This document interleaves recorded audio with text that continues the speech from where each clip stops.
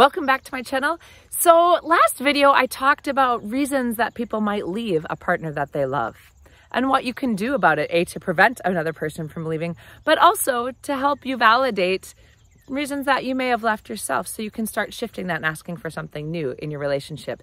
But today, one of the tips I had shared was about invalidation and how people leave because they don't feel respected or they don't feel validated by their partner.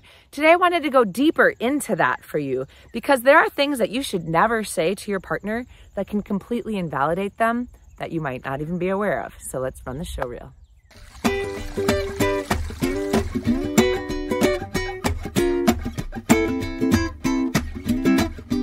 You can't wiggle too much. Have you ever come home from a day of work being super frustrated by maybe what your coworkers did or didn't do, or what your boss did or didn't do? And somebody says to you, it could have been worse.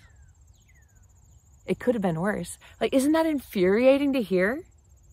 Like, as if your experience, that you should not be feeling what you're feeling, that your experience doesn't matter because something could have been worse in the situation. Something you never, ever want to say to your partner or really even your friends. Instead, show some reflective listening, like, wow, that sounds like that was really frustrating for you. Or, wow, it's really bad that your boss treats you that way. Well, what are you going to do about it? And start asking questions instead of comparing something that could have happened that would have been worse, because that doesn't make anybody feel better. Number 2, don't tell people, you probably just misunderstood. I'm sure it wasn't that big of a deal.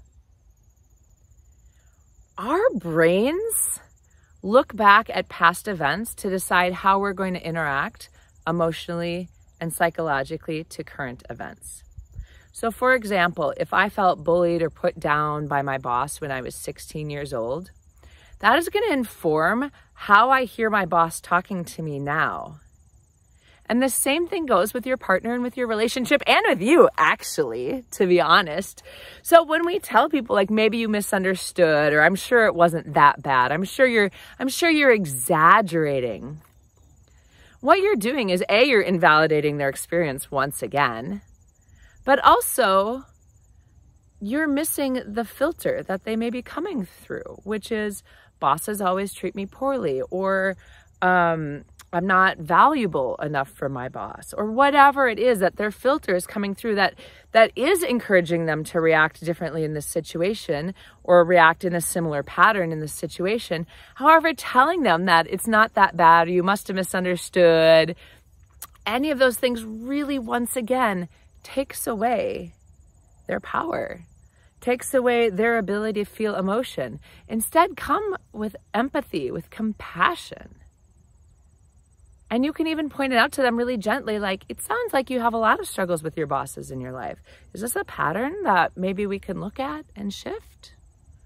Like, what do you need from your boss to feel validated? What do you need from your boss in order to not get upset or whatever? And help them find solutions instead of judging the level of feeling or not feeling that they have. And next on the list is just get over it. If I could just get over something, I'd get over it, don't you think?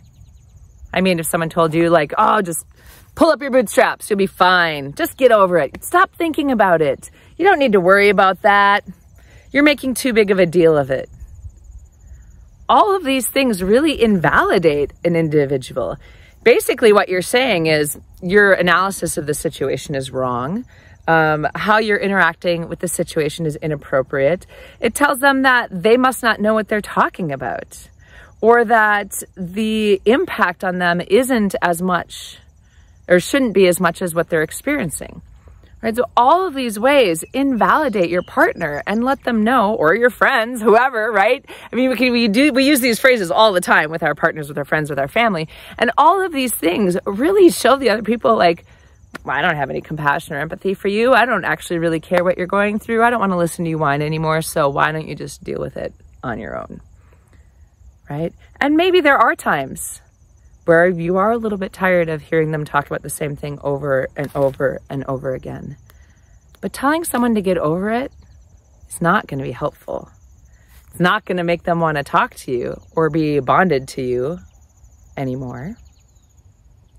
So think about other constructive ways that you can do that.